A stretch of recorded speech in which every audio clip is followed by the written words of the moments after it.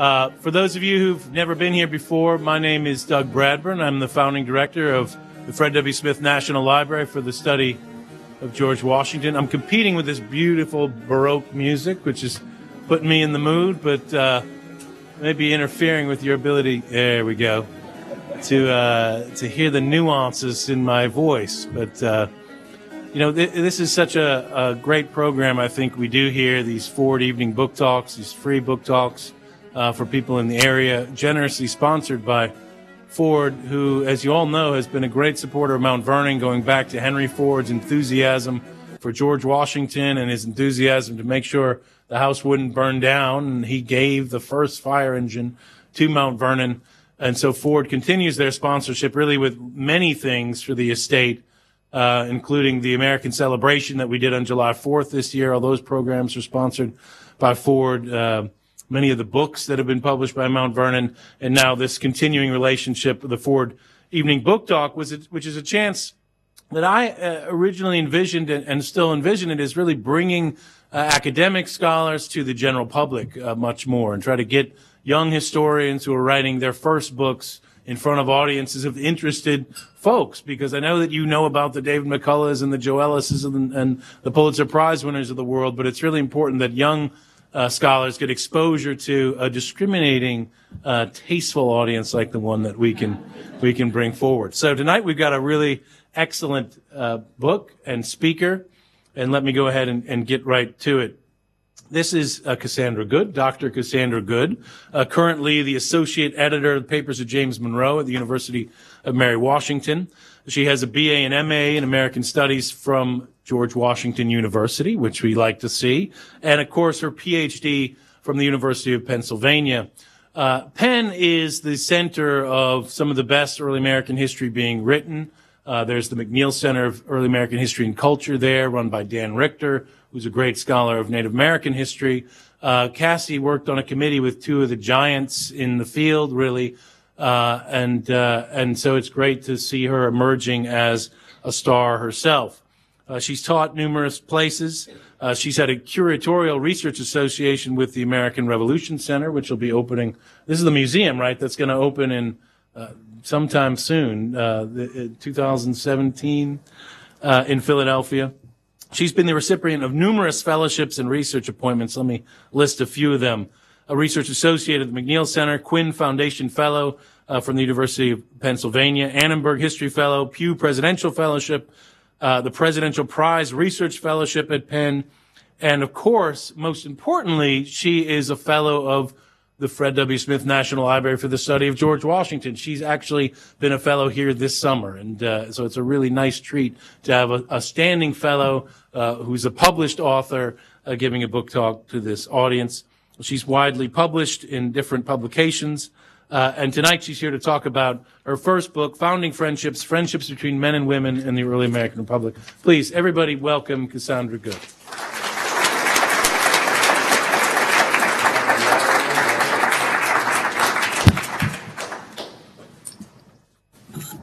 Thank you for the very kind introduction. I'm really pleased to be here tonight and have such a wonderful audience who's come in from the finally nice weather to come hear about founding friendships tonight.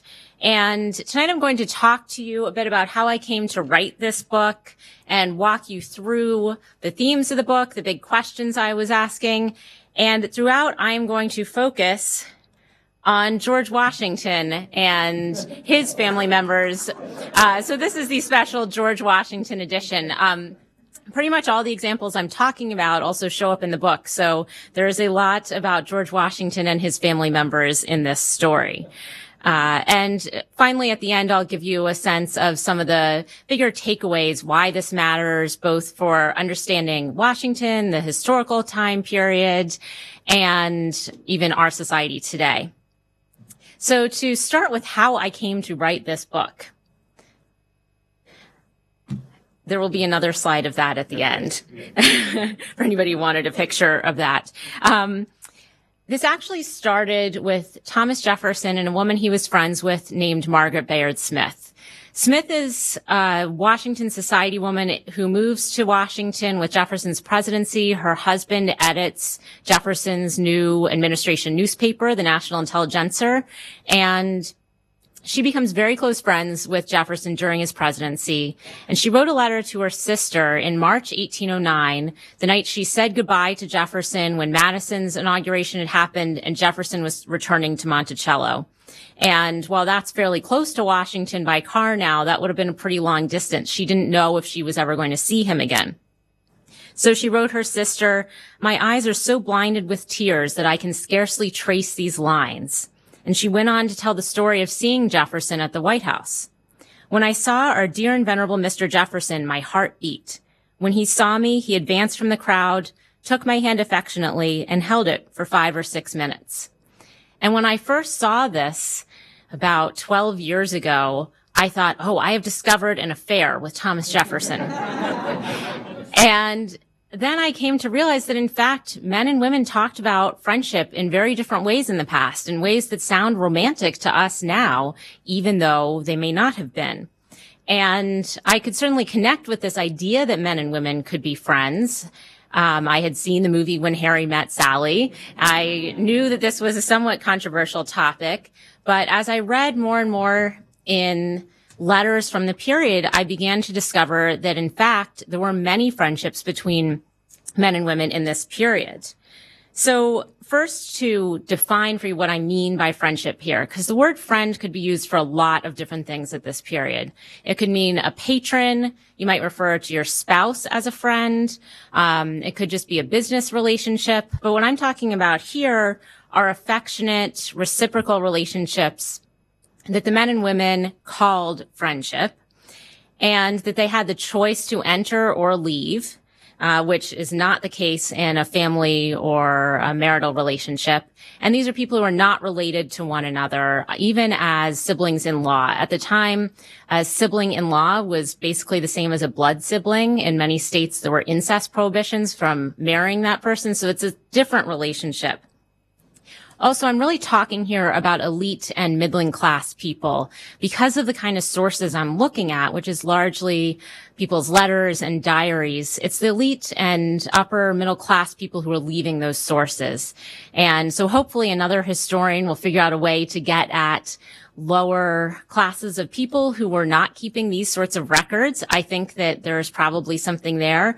But for this study, I focused mostly on this one set of people.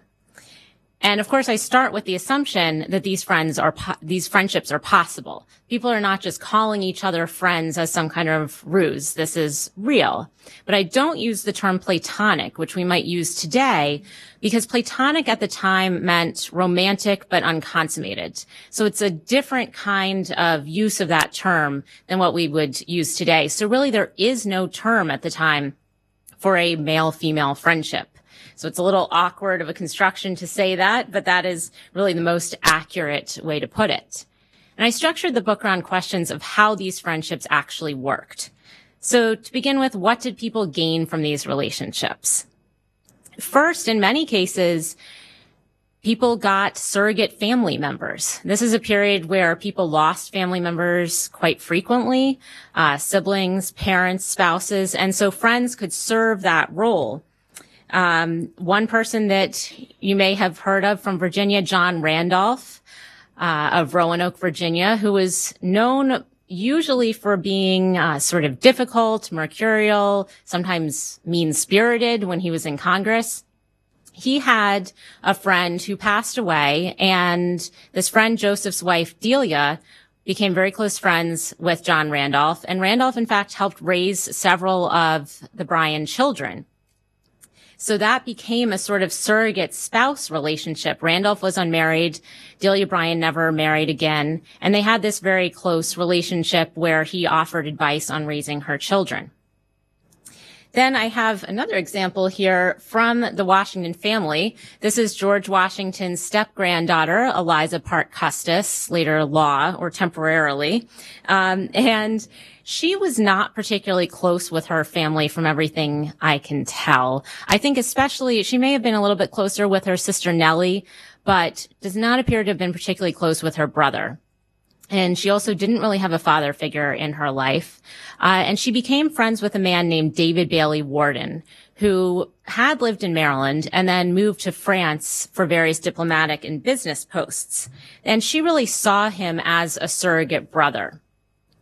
And when he was leaving for France, she wrote, "At parting with me, when tears attested to your sorrow, you solemnly promised ever to be my faithful friend, ever to feel a brother's affection for me, and to do me service if in your power." And she assured him that she felt a sister's affection for him. And in fact, she did help him in certain ways. He helped her, and I'll get to how they helped each other with politics a bit later.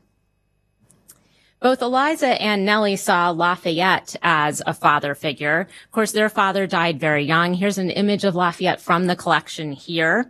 And as you probably know, Lafayette was sort of a surrogate son to George Washington. So the Custis girls knew him when they were growing up. They wrote to him regularly, and they spent a lot of time with him when he came to the U.S. on his tour in 1824 to 25. And in their letters, some of which are here in the archives, he styled himself as their paternal tender friend. They referred to him as father. He sometimes referred to himself as father. The closings of his letters to them always brought up this family connection. He would remind Eliza of my affectionate sympathy and paternal love. He sent along the sympathies and love of your old paternal friend, and send his love and blessing most truly, tenderly, and paternally. So he's emphasizing in his letters this fatherly relationship. And as you can tell from those sorts of closings, and especially in these familial type relationships, emotional support was a quite important benefit that people received from these relationships.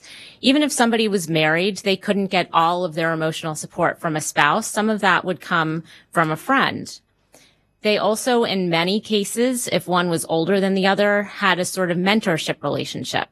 So the friend could provide the other one, and it's not always men providing women. It could go in the other direction. Advice, help them with getting a job or with intellectual improvement.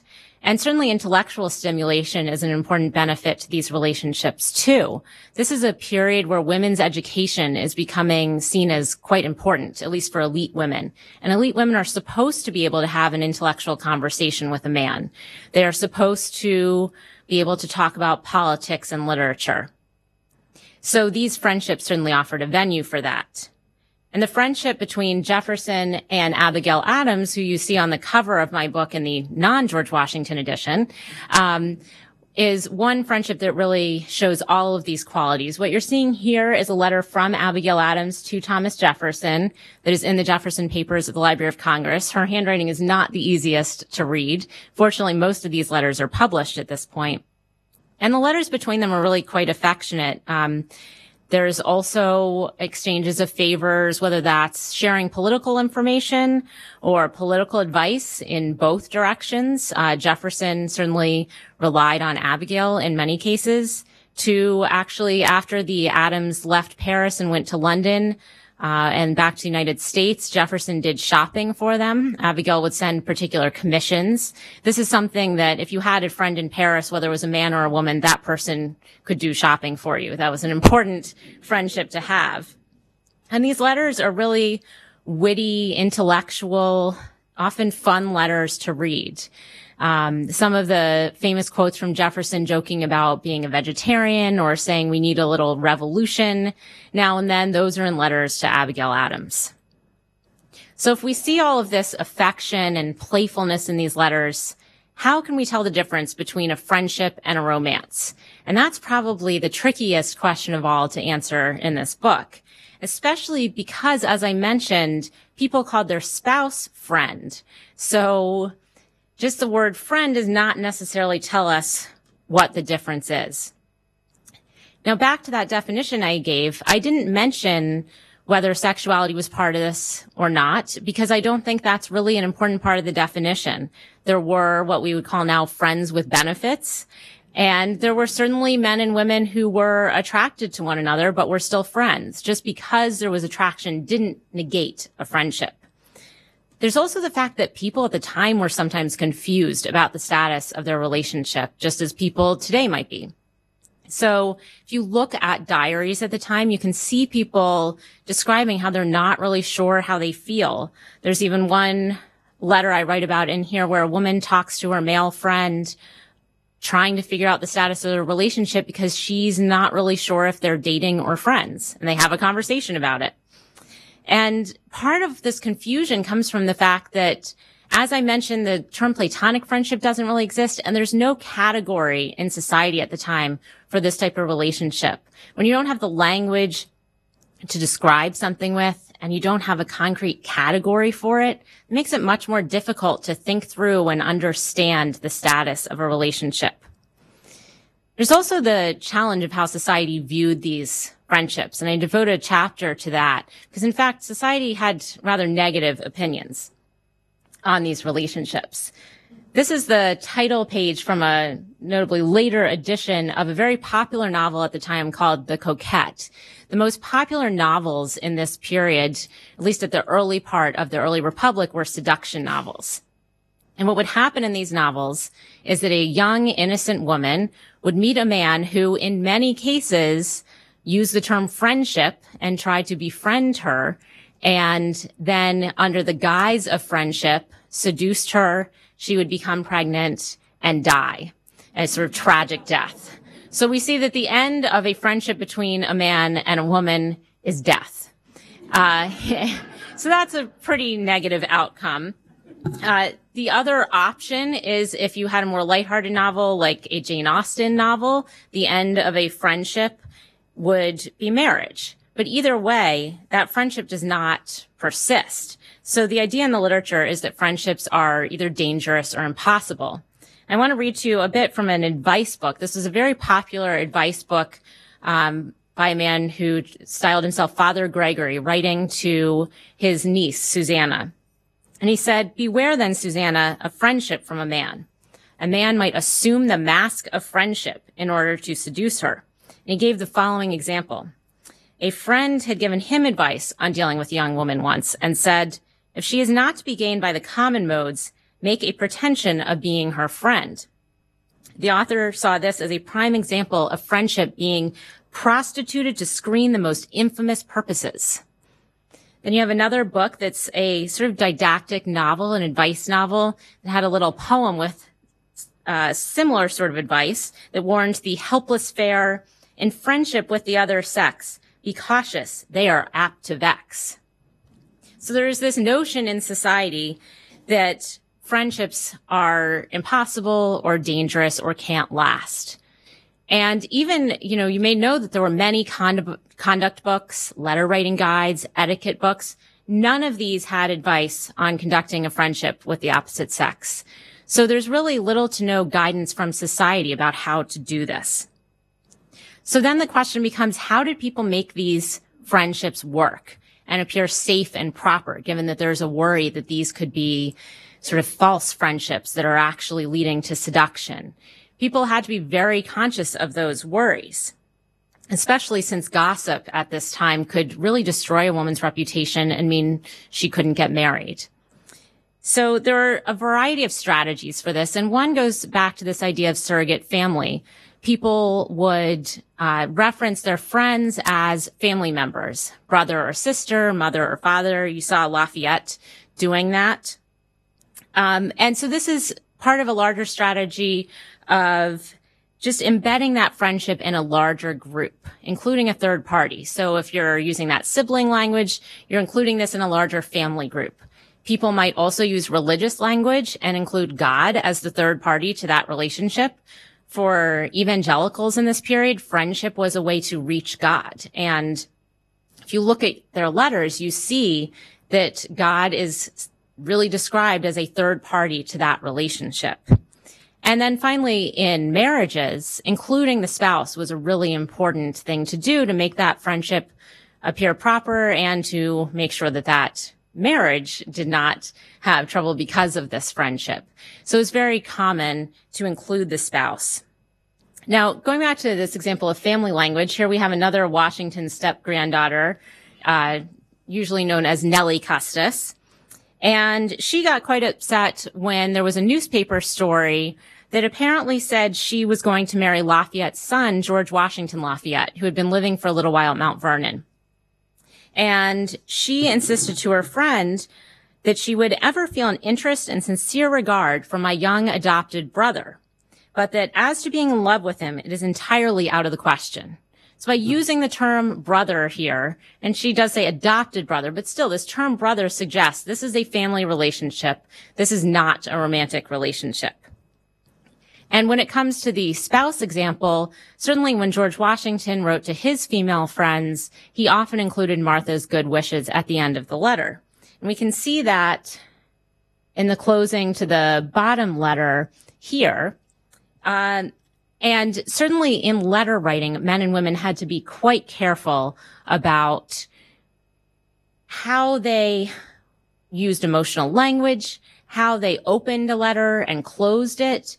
That opening and closing at that beginning and ending was sort of a formulaic thing that could signal the status of the relationship.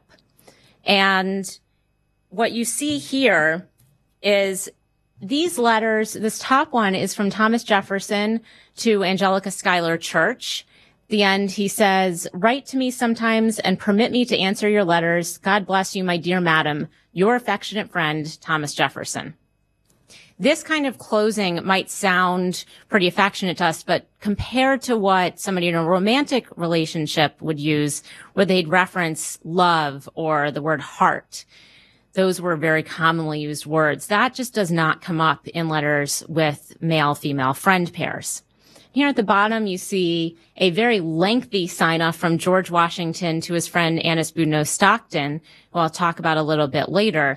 You can see here he references the joint good wishes of Mrs. Washington and myself. So he's bringing Martha into this relationship. And that is both, the fact that Martha did know her and would have been friendly with her, but it's also a strategic decision there. And people have to do this because letters are not as private as we might think in this period. First of all, if you were sending something from overseas, there was no international mail. The only way mail got back and forth was you found somebody to carry it for you.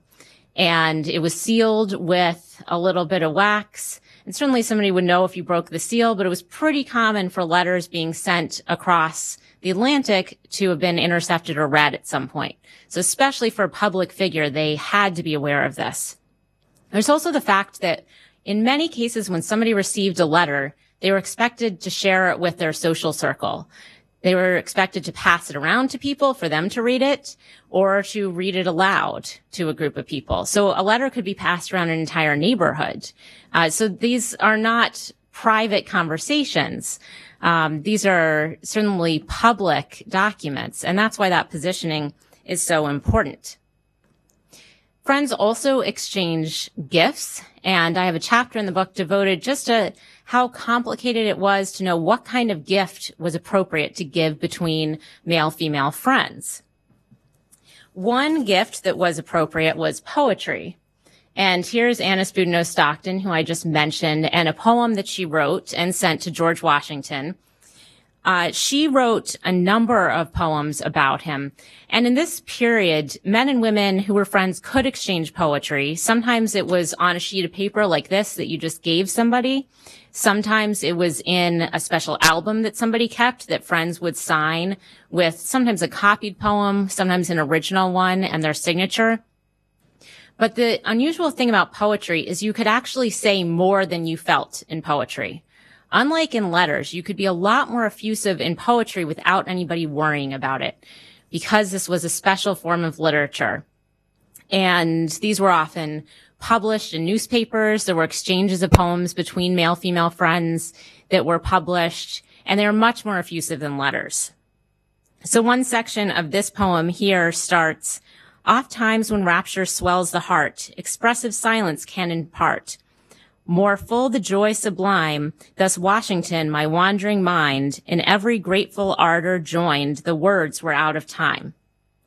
The muse of Morven's peaceful shade," she lived at a place called Morven, "gave way to all the gay parade, for transport of her own." So these words like rapture and ardor and transport, these are usually associated with romance, but because of this format, these are acceptable. And then she goes on throughout the rest of the poem to praise his leadership and his importance as a public figure in the new nation. Here we see a miniature of George Washington. People did exchange both portraits and miniatures, but usually miniatures were only exchanged in romantic relationships. The exception to this is if you had somebody like George Washington whose image was already widely distributed. So in his case, or somebody like Benjamin Franklin, whose image was everywhere, those men could share miniatures. And the reason this was usually just between romantic pairs is that a miniature was viewed differently than a portrait. A portrait could be up on a wall. You would view it from a distance in a public space. But a miniature, the idea was, and there are even novels describing how people would interact with a miniature. You would hold it and it had to be close to your face to see the detail. And then you would carry it in a pocket or a locket that was close to your heart. So that close connection made it a much more romantic object.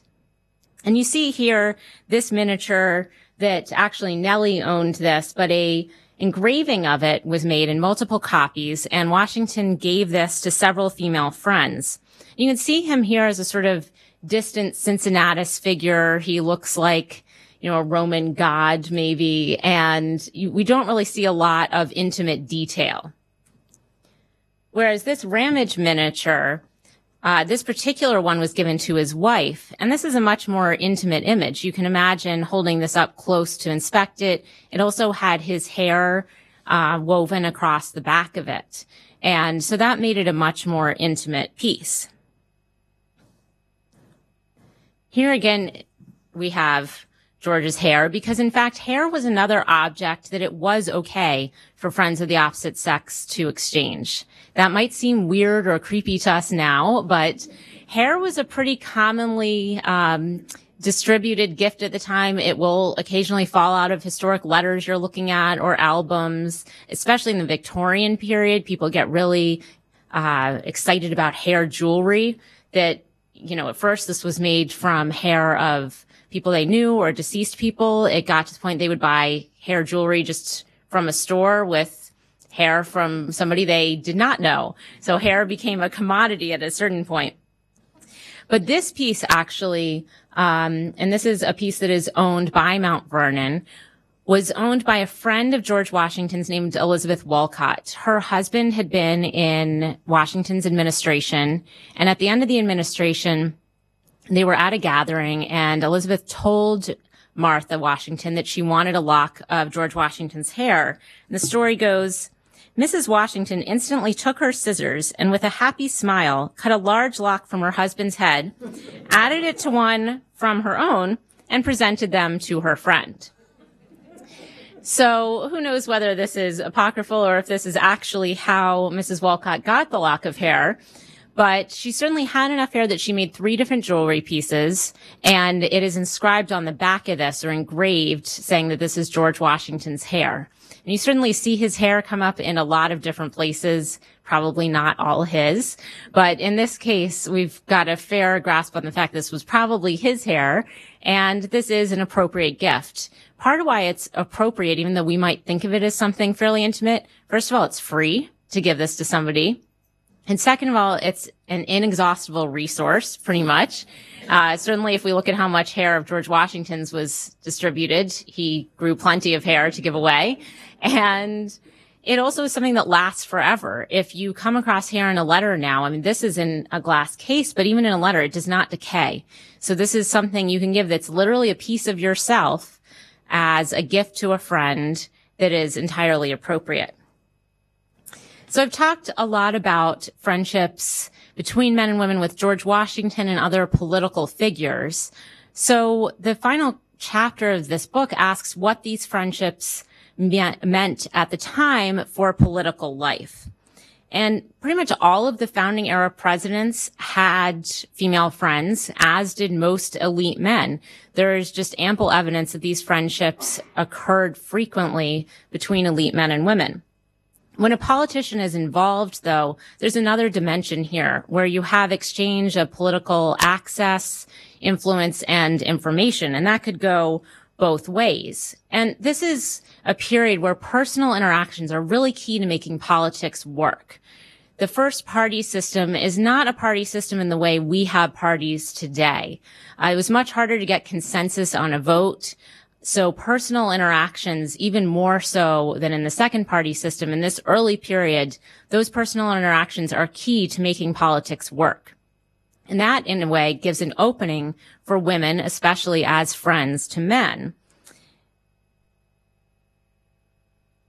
So we're seeing here one woman who was very politically involved, Mercy Otis Warren. She had been friends with both George Washington and John Adams. She ended up ending those friendships over politics. And this just shows the importance of politics to women that, sometimes they're described in this period as, they could interact with male politicians because they were outside of politics.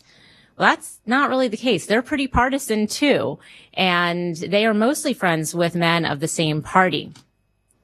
But Mercy Otis Warren describes the role of a female friend in political interaction. And she says, I disregard the opinion that women make but indifferent politicians. When the observations are just and do honor to the heart and character, I think it very immaterial whether they flow from a female lip in the soft whispers of private friendship, or whether thundered in the Senate in the bolder language of the other sex. And in fact, when she's talking about these soft whispers of friendship, we can think about the fact that women were allowed to sit on the floor of the House and Senate in Congress at various times. And you can imagine they apparently were crowding the floor during the Missouri Compromise debates and votes in 1820. So you can imagine that they are having conversations with their male politician friends about how they're going to vote and what they are saying. They are very much in this political space, and while they cannot get up there and thunder their speech from a public podium, they can, in their friendships, have those discussions. Another example of a woman who was quite politically involved, you saw in my revised version of the cover, this is Elizabeth Powell, who lived in Philadelphia, and she was very close friends with George Washington. You may have heard of her. There are letters between Powell and Washington here in the collection, as well as between Powell and George Washington's nephew, Bushrod, who she was also friends with. And when Washington was considering not running for president, for re-election after his first term, she wrote him a pretty strongly worded letter. She emphasized to him the impracticality of carrying your intentions to effect and argued that his resignation would elate the enemies of good government. She said, as for the notion that others were equal to the task, if there's not a confidence in those abilities and that integrity, they cannot be beneficially applied. And she said, you are the only man in America that dares to do right on all public occasions. So she goes on at some length after apparently a private conversation between them in Philadelphia and really argues that he doesn't have a choice about this. He is the only person that can do this, and it's for the good of the country that he needs to run for president a second time. And Washington shared his intention to resign with Jefferson a month later. But after another 2 months, he told Jefferson he decided to run again as a result of strong solicitations in Philadelphia. Now, he had told Washington had told Jefferson that Jefferson and Madison were the only people he had discussed whether to run again with. He did not tell him he had ever talked to Elizabeth Powell about this. Jefferson was sometimes a little squeamish about women's involvement in politics, although if it was women he was friends with, he was fine with it. But we don't know whether Elizabeth Powell was the source of those strong solicitations in Philadelphia. Certainly her opinion carried weight with Washington. And we can see then that this friendship has an important political role to play. Finally, to go back to Eliza Parke Custis, who we talked about before, let's see.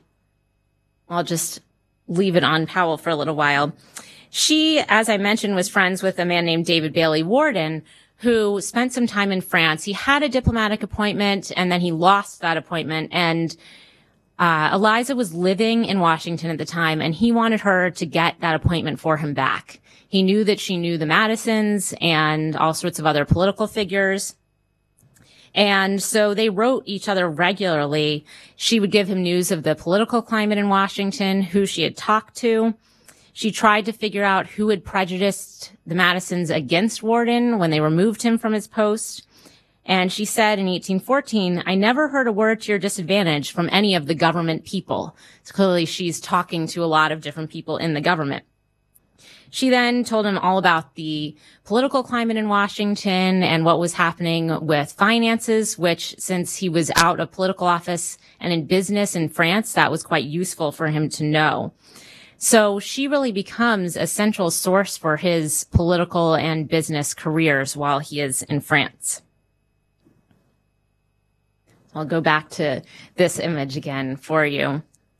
I think in a more abstract sense, too, even when these friendships were not with an explicitly political figure, these were of value for the politics in the period. In a more abstract sense, these friendships represent the values of the early republic.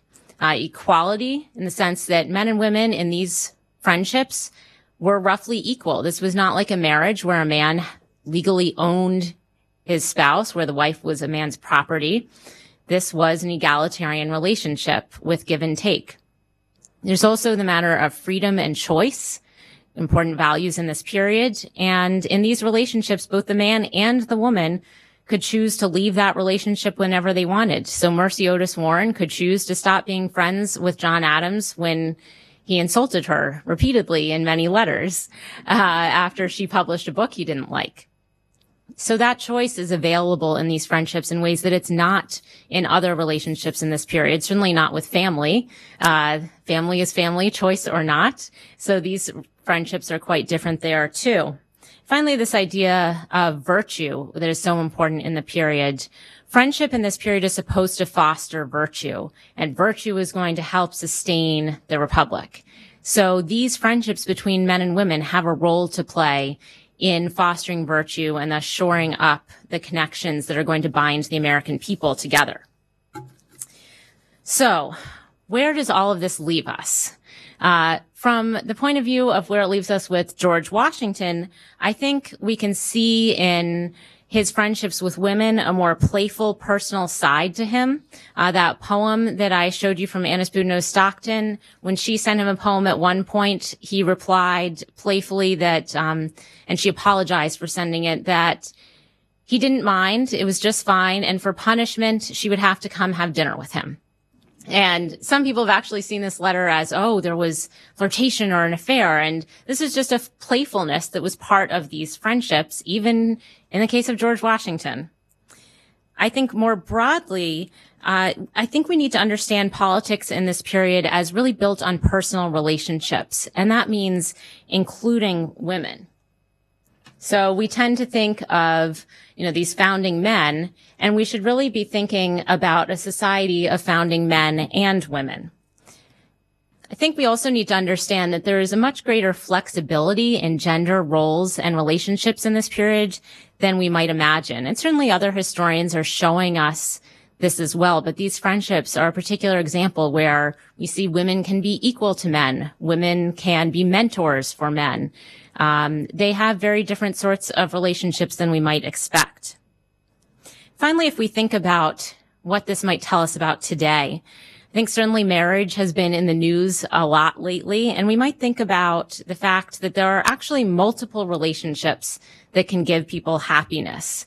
And with all the discussion of multiple forms of sexuality in America today, people might also think about multiple forms of love, and that there are other forms of love between men and women beyond the romantic. We can look more broadly at love and relationships than we do now.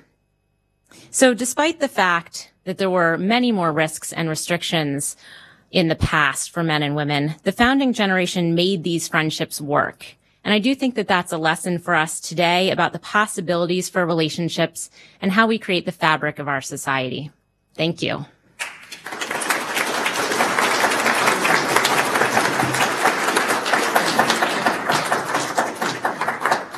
Okay, I'm going to ask the first question as the prerogative of the founding director.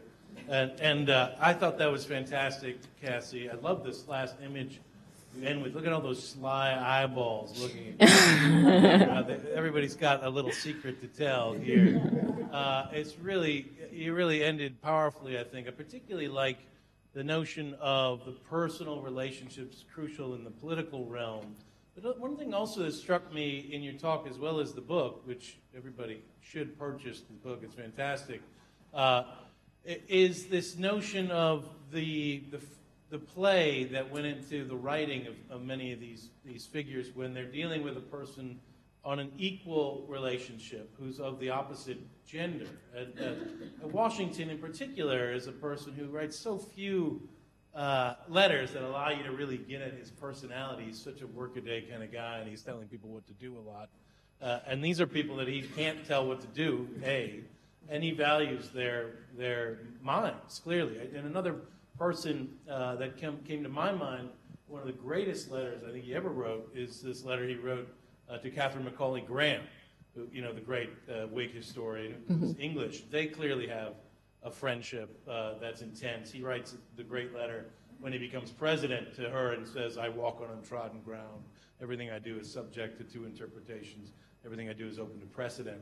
And it's a great letter from him because he wouldn't have written that to a man. There's a certain vulnerability, I think, that he's allowing himself to her. But what are some other, and the great example you do with Jefferson, that's a little rebellion now and then is a good thing. It's in that letter to Abigail. It's interesting that we don't often think about the context of who they're writing to enough when we're quoting, these guys and say, well, they wrote this or they wrote that. That relationship is necessary to really fill it in.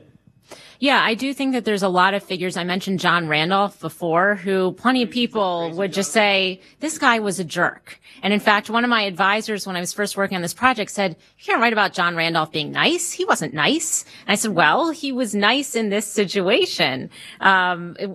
People have different sides to them. And I think we really see that through these relationships. There's also somebody that is somewhat known in a little bit later period, William Mallory Channing, who I write about, who was early transcendentalist Unitarian minister. And he has a female friend who he tries to boss around at a certain point and is critical of her. And she just says, I don't want you to talk to me that way. And he apologizes profusely and says, I'm going to learn from you're telling me this. I need to learn how to be better at this.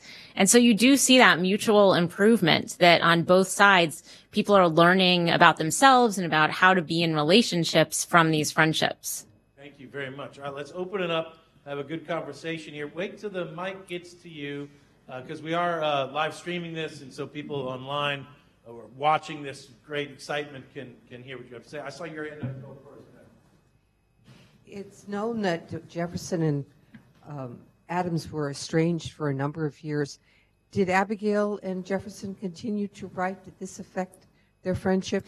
It did affect their friendship. So John Adams stopped being friends with Jefferson before Abigail did. And she finally got to a breaking point and just said no.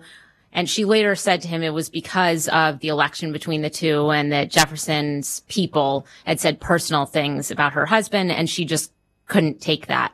The only time they actually wrote each other in this period after that was when Jefferson's daughter died, and Abigail had known the daughter and wrote a letter of condolence, and Jefferson was hoping they could be friends again, and she pretty much said no. They did not reconcile at the same time as John Adams did.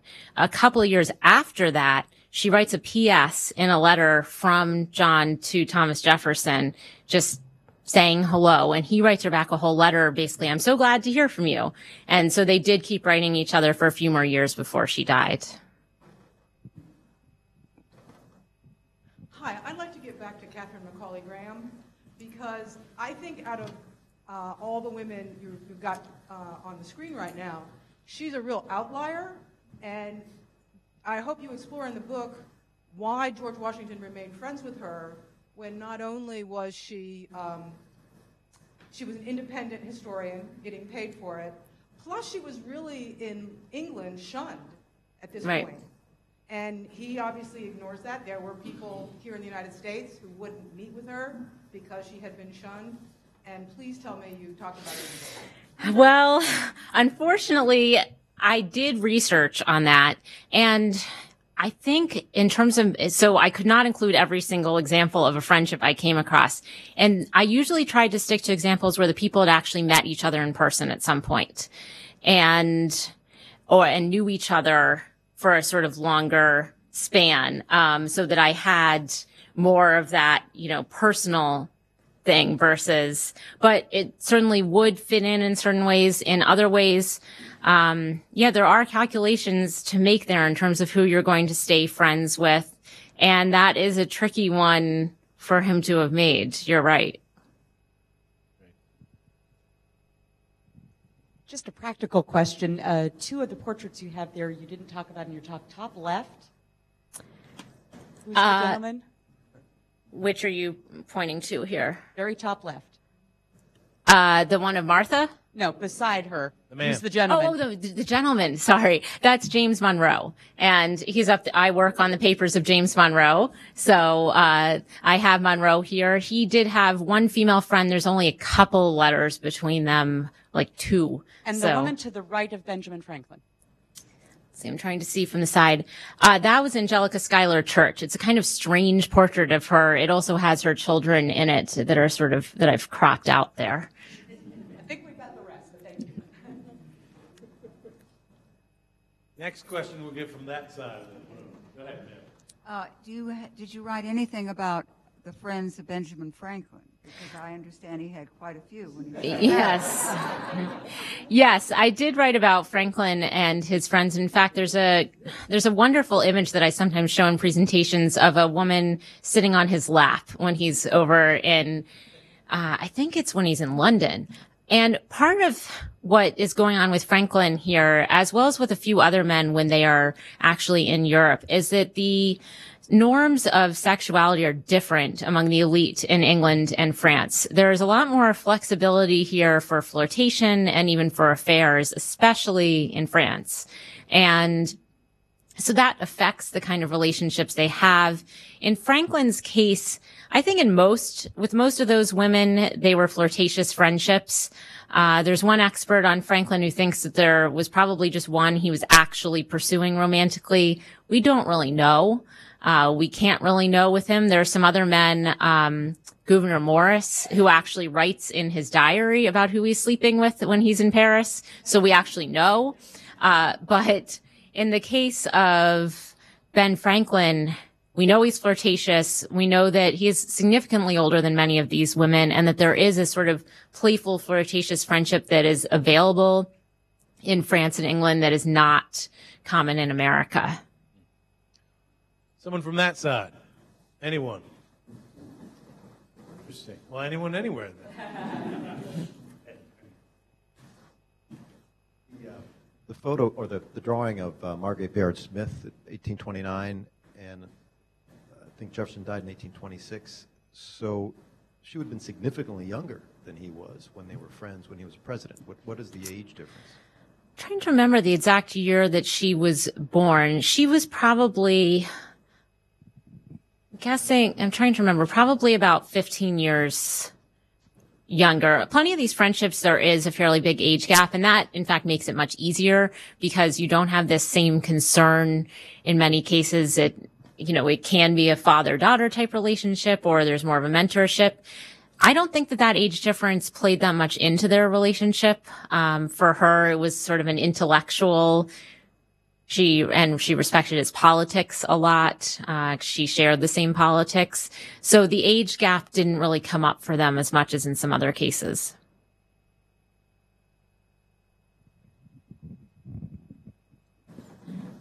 When I was in Philadelphia with my family, we took one of the historical tours, and the docent said that George Washington, during many of the social gatherings, was dancing a lot with Kitty Green. Mm-hmm.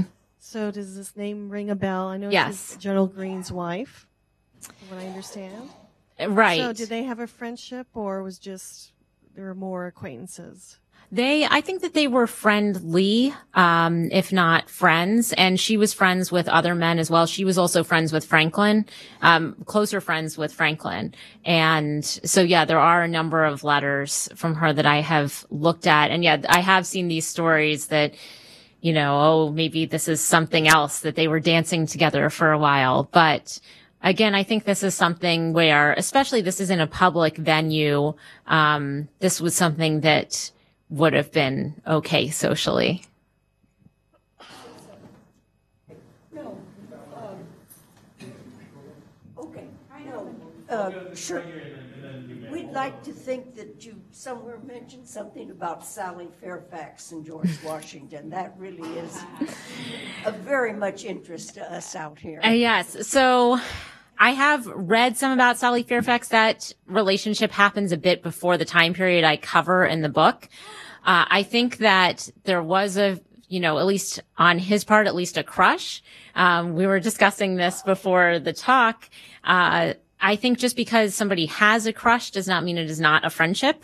And there's also the fact that after George married Martha, they stayed friends as a couple with the Fairfaxes. So whatever might have been there at some point, and I think that that's true in multiple friendships where there may have been some sort of romantic attraction at some point, but then it becomes a friendship over the longer term. Back to Franklin. I haven't quite forgiven him yet for not coming home when his wife died. Was that because passage was so difficult, or was he that unconcerned? So the question, in case people didn't hear, was why Franklin didn't come home when his wife died. And, you know, Franklin was much better to his female friends than to his female family members. He never wrote the kind of intellectual letters to his daughter that he wrote to, or to his wife that he wrote to his female friends. He just had this totally different relationship with them.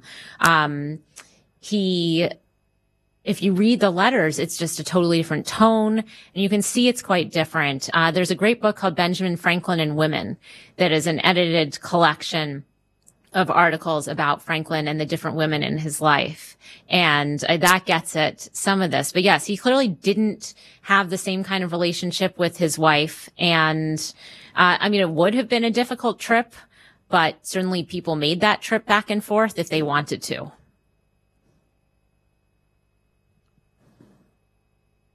You know, it strikes me, too, the different relationship between the letters between these friends and their spouses is a challenge, I think, for historians because of the conventions of letter writing, what we were just talking about the way you can be playful with someone who's in this different kind of relationship. Elizabeth Powell famously writes to Washington that she has, and of course we don't have the correspondence between, thank you, Martha, between them.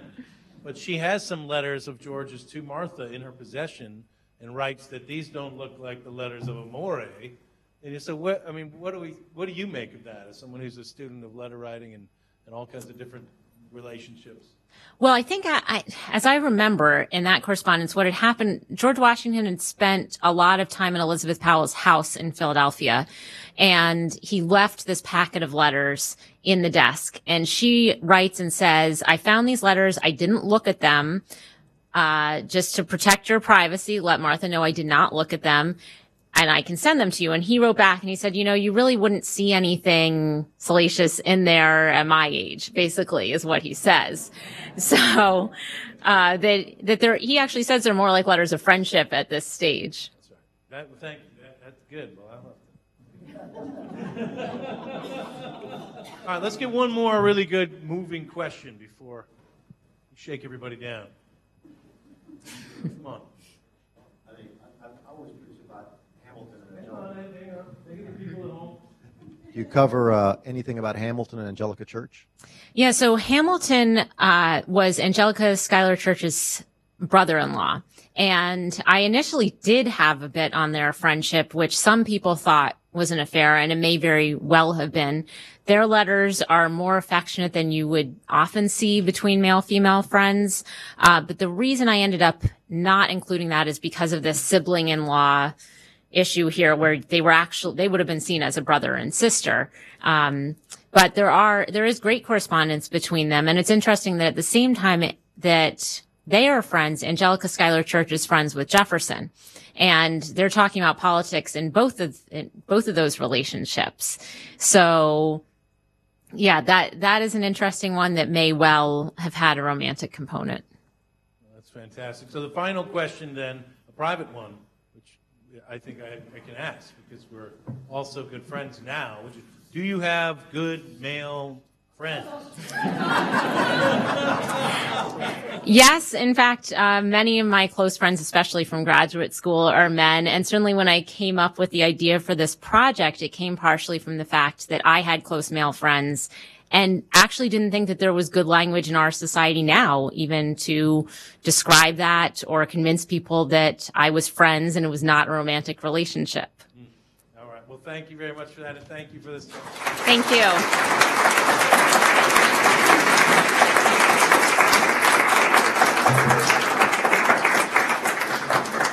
So 2 elements to point out. We have books for sale right outside of this door, and Cassie will be at this desk. We won't allow her to leave until everybody has a book signed who wants one. The 2 other things I want to point out is the book for sale here is cheaper than it is on Amazon, which is amazing, thanks to Mount Vernon and what we're offering. And also that we've kept the inn open tonight till 9 o'clock if people wanted to go down and get some dinner at the Mount Vernon Inn. You have a drink. That would be fun, too. Anyway, so Cassie, you come on over here. All right. Let's give her another big round of applause. Next time.